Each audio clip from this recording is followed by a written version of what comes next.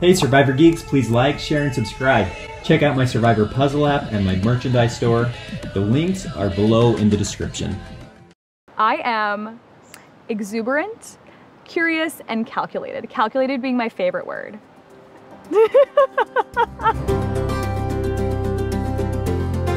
On dating apps, one of my prompts is I'm convinced that I can win Survivor, and I've been collecting all the different responses of all these different men. You're not gonna win if I'm on the show, or you really think you're gonna win? If you doubt my skill set, red flag. If you're mentioning players like Parvati and Boston Rob to me, green flag. I'm a manager of finance and operations. It's a very strategic role. I gather all of the data points, I analyze them, knowing how to move the business forward if we are doing good or bad. Same thing in Survivor. I'm gonna have to continuously update my gameplay based on how things go.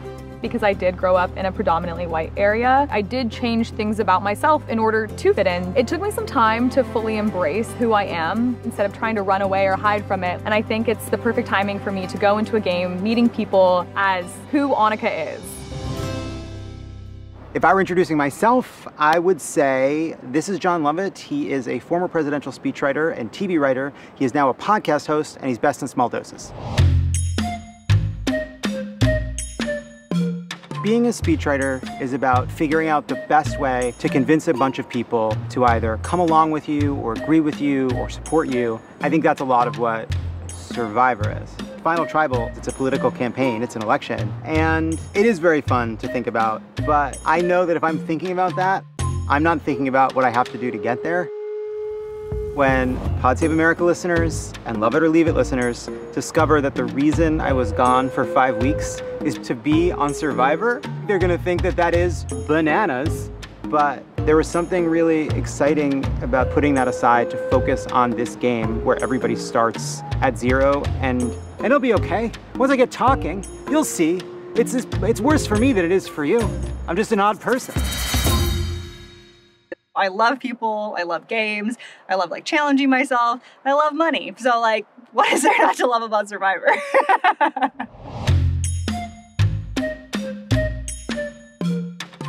I design user interfaces. When you're using an app, you don't necessarily notice the color or like the buttons or the typography that's being used. All of those things should feel really seamless. That's how I want to integrate myself in this game. No one's really like actually paying attention to the fact that I'm there all the time. I'm weird and I'm like quirky and just like a little neurotic and a little too much at times, and I think my husband Derek is the absolute foil to my personality.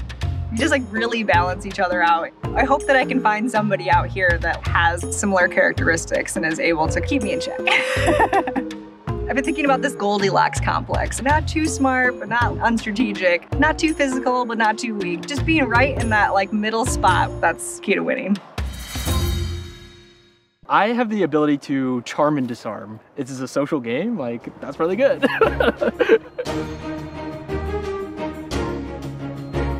I work in computer learning and natural language. It's the science of language. Survivor, it's a game of conversations. And so I'm gonna be especially attuned to that social element of the game. I was really, really close with my cousin Ashley. She named me the godfather to her firstborn. A year later, we lost Ashley to domestic violence, and they don't have parental figures. I can be someone that they can look up to. What better way of showing that than like following my dream? I can come back home and look at Chase and say, this is how you live life. People are looking at me and thinking that I am another Austin, solid, dependable, but ultimately beatable. If people see that in me, I can capitalize on that and just play like a snake. Give us like a 15-second narration of a challenge going on. All right, so we've got two teams, right? Two squads. They're both going out. Wait, let me restart this because I got to think of a challenge for. What I do in esports is what Jeff does on Survivor. Jeff does all the shot calling, and that's exactly what I do in the video games. I've been traveling all around the world. I've been all the way to Saudi Arabia, casting $2 million Fortnite tournaments. When I'm watching Survivor, the second the challenge starts, I'll mute it, and then I'll start commentating over the challenge, and then I'll rewind it, and then listen to how Jeff does it and see like where I can improve, because I mean, Jeff is the GOAT of it, so you know, you gotta learn from the best. I feel like people's first impressions of me are gonna be, man, this guy is loud. I don't know if this guy's got a lot going on upstairs, but guess what? I like to think that I'm smart. I took an IQ test, it was like 135. I don't know how accurate it is, but hey, I'll take it. I got a lot of things up my sleeve that a lot of these players aren't gonna be able to see just from looking at me, and so I'm gonna be a very, very scary player, and I truly believe I'm by far one of the biggest threats out here to win this game. It's just as green and vibrant and wonderful as it is on TV. I was thinking you guys had a little bit of a filter. It wasn't gonna actually be this gorgeous. It's stunning.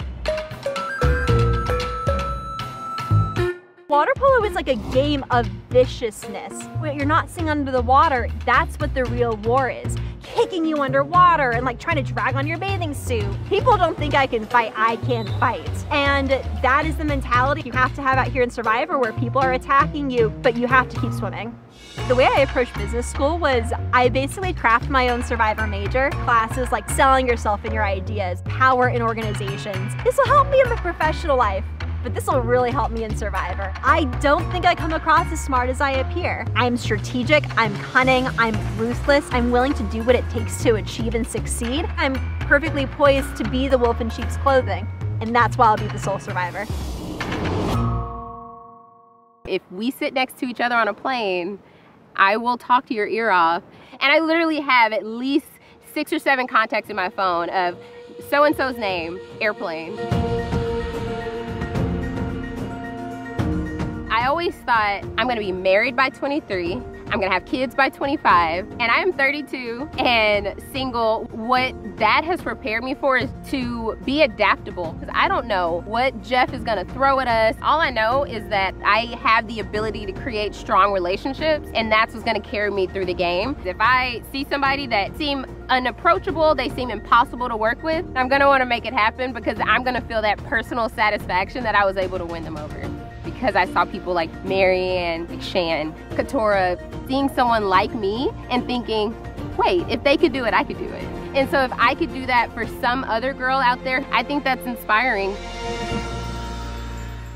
It used to be a cliche, and now it's not anymore. I want to make this a cliche again. I'm not here to make friends. Growing up, I had 2 older brothers, so I constantly had to watch them do things that I couldn't do just because I wasn't old enough. I had to figure out ways around those rules. It's kind of how I learned to operate within the world. You can cut corners, lie, cheat, and steal to get ahead and get little advantages that stack up throughout life. So I think being a talk show host is one of the perfect jobs to have coming into Survivor, knowing when it's your time to be the guy and take up all the air in the room, and when it's time to recoil and let something else take up that spotlight. It's all about working people. I don't care about these people. They don't mean anything to me before this game, and if they don't mean anything to me after this game, it's not gonna change my life at all. I'm here to build a legacy in the game that I love and walk away with $1 million. That's it.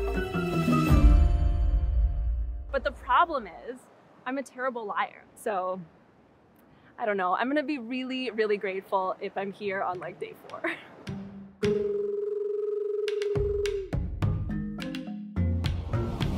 I am a corporate lawyer, which means my phone is going off all the time. So life is busy and chaotic and complicated and stressful, but I love it. It's not that I have a passion for the law, I really don't, but I have a passion for problem solving and for people, and so that's gonna help me out here. I will absolutely not be telling people that I am a lawyer. Post 45, hell no. 3 out of the final 6 were lawyers. There's no way that I can tell people I'm a lawyer, or they'll be like, Kate, nice to meet you, bye. I gotta be really careful about who I show the inner workings of my mind to. I'm gonna win, and win by like unanimously, with no one ever voting for me throughout the whole game. And anything less than that will be a complete failure. The adjectives that I used to describe myself, or other people used to describe me, I'm just gonna say it, adorable, I don't know, yeah. Part of being an ER doctor is strategizing and prioritizing and triaging and just having that chaos at all times. Nights to days, gunshot wounds to stab wounds, just like that emotional whiplash, and like the ER trains me for that. You never know what's coming at you, but you still have to be in control of it. You have to know the strategy of what to do next. That's exactly what Survivor is.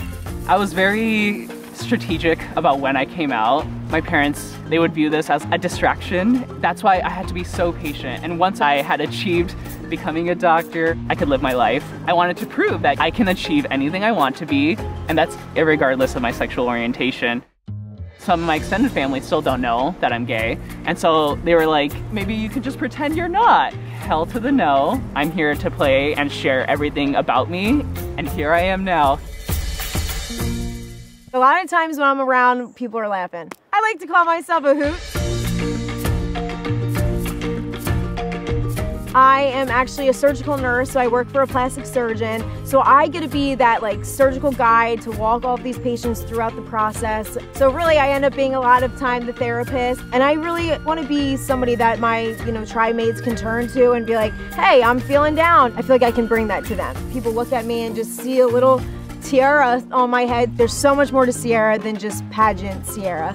Being like a Phillies ball girl, playing softball my entire life, being in the service industry for over 12 years, to now being a registered nurse, and I was born for the game of Survivor. So I'm ready. I'm out here to play for my dad. He has gone through hell and back the last 2 years with like chemo infusions, blood transfusions. His last few words to me were just like, go get him, bud, bring it home and, come home a millionaire. And that's what I'm gonna do. I swallowed a bug.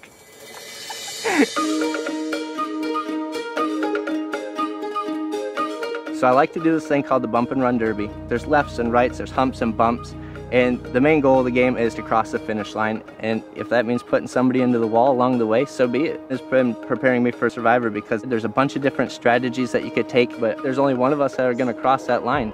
I grew up kind of rough, lived in a house that didn't have electricity. It was just a little bit of a fumble, but I met my fiance coming out of high school. She really inspired me to want to do more with myself. So the home where I did a lot of my growing up, I've demolished that home and decided to build our own home there. She just fueled a growth inside of me that's been remarkable. Oh, my moose. That's my girl. Moose is my daughter. Given the fact that I grew up so rough, I've just wanted to create a really solid foundation for her. Even more reason to bring home that money, right? Yo, you know it. I'm bringing it home. I want to be remembered as the oldest woman to ever win Survivor.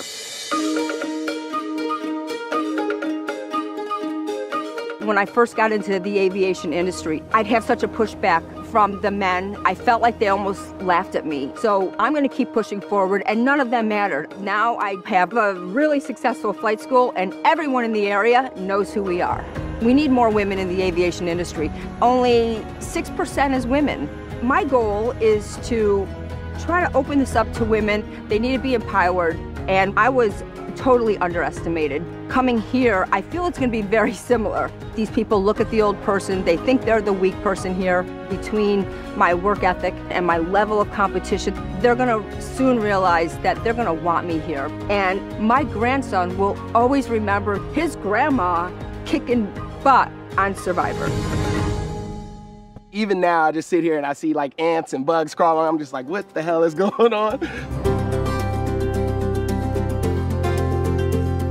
So when I was 14, I was diagnosed with FSGS. It's a pretty rare kidney disease. I had 50% kidney failure by the time I found out anything was even wrong with me. And I was told by 3 different doctors that I wasn't gonna make it. Nothing's gonna be as bad as dying, right? So I mean, at the end of the day, I don't really care what adversity I face. I'm just excited to be in all of this and just experience it all.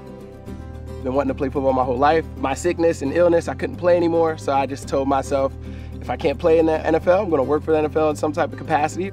I'm in athlete marketing. I essentially play a middleman between partners and players. You're dealing with all types of people in my line of work. You got people who's from a country town all the way in middle Tennessee somewhere, and then you have a guy who's from urban New York. I have to treat them the same, and I have to work with them the same, so I think that'll help me here as well.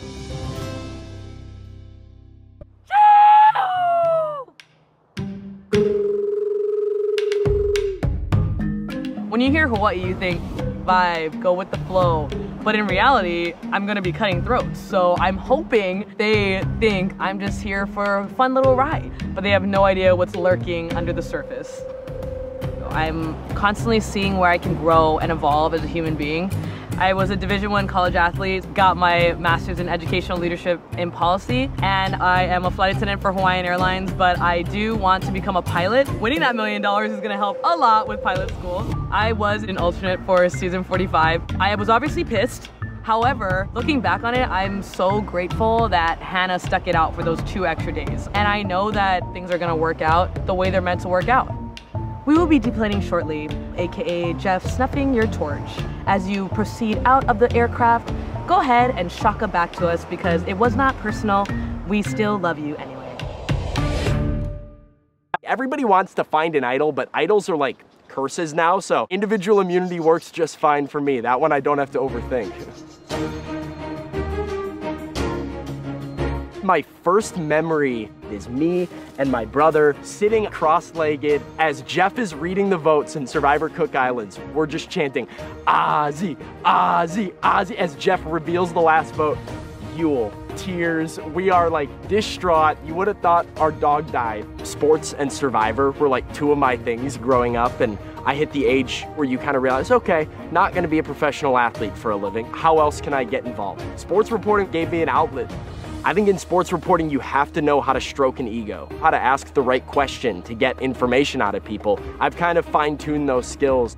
I've always been a little bit more than just the sports guy. I did musical theater, I did drama, I wrote poetry. As soon as you've made a connection with me, like the vulnerability comes flowing out. So I'm not afraid to show a little waterworks sometimes.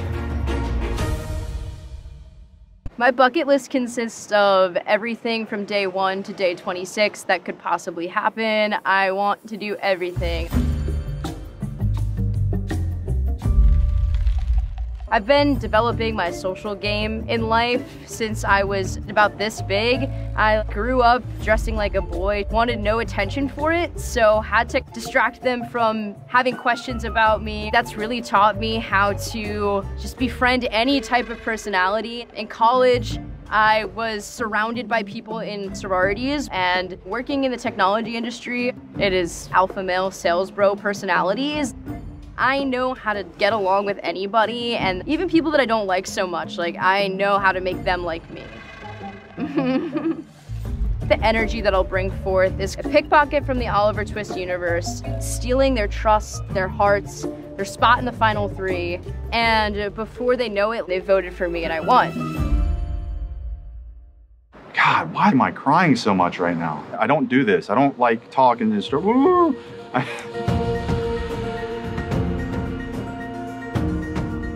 I help people with neurodegenerative disorders like Parkinson's disease. I'm just the rep. Neurosurgeons implant electrodes in the part of the brain that affect your movement. They're tremoring like crazy, and then all of a sudden, in an instant, those tremors are gone, and it's a great feeling. I've won over 200,000 playing poker tournaments. When I make a move, I'm not lying to you, I'm bluffing you. I can take that emotion out because in the end, this is the game, the best game ever. Obviously, there aren't many Koreans in Oklahoma, so I stood out right away. It was rough, I got picked on a lot, but I also always stood up for myself. It turned me to the man I am today. In order to be the best you can be, you're gonna suffer. And so I think if I embrace how difficult it's going to be here, it's going to make it that much easier.